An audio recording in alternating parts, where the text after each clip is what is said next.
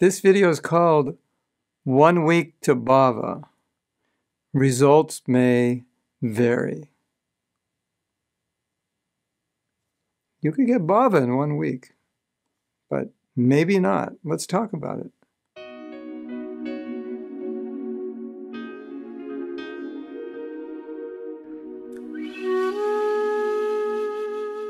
There's a story in Bhaktivinoda Thakur's Jaiva Dharma about 2 devotees who heard from their guru, went home, chanted 64 rounds every day, and after a week they were exhibiting the stage of Bhava, or the symptoms of Bhava. They were on the stage of Bhava. That's why they were exhibiting the symptoms of Bhava in 1 week.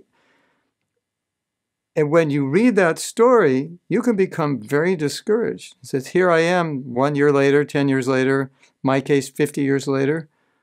Where are the tears when I chant? Where's the melting of the heart? Where's the standing of the hairs on end? Where's the choking of the voice? Results may vary. But what's beautiful about this is that it's possible, even in 1 week, if one takes the holy name purely, one could arouse Bhava. Now, how is that possible? Well, because Bhava, or love for Krishna, is our purified nature. So if the purification goes very quickly, or if one has been advanced in the past, then very quickly he can come to the stage of Bhava. It's possible. And what you find in the Shastra, they say that many things are possible because they have happened to different devotees at different times. But then they say results may vary, just like here's a medicine. You know, put this on your head, your hair will grow back. Results may vary. Yeah. Right, it's going to work, right? Well, for most people, probably not. Maybe 1 hair will grow for someone. The results may vary. So it's the same idea. So the potential is there. Now, when I heard this, I thought, if in 1 week they achieve Bhava by chanting, then my chanting must not be very good because I'm still working on it.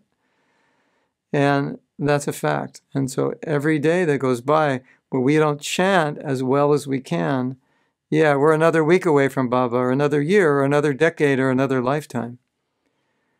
I've always found it very, very inspiring to think in terms of that Krishna consciousness is not something we're creating, it's something we're uncovering. So how could they get to Bhava in 1 week? They did the uncovering a lot faster than most people. It's there. It's not like we're creating Bhava. You know, we're mixing it up. We're going to try to do it in a week. It's taken me 50 years. I'm still mixing. No, we're not creating it. We're uncovering it.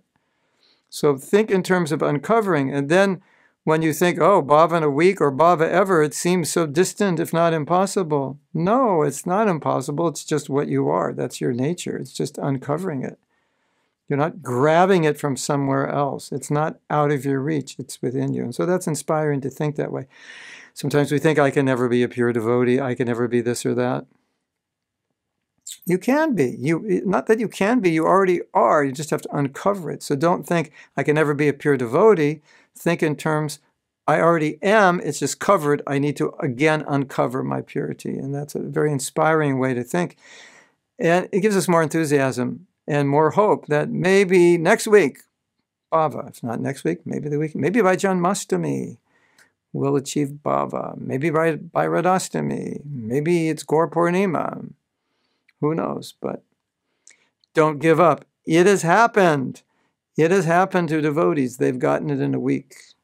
Results may vary, but keep working on it. Hare Krishna.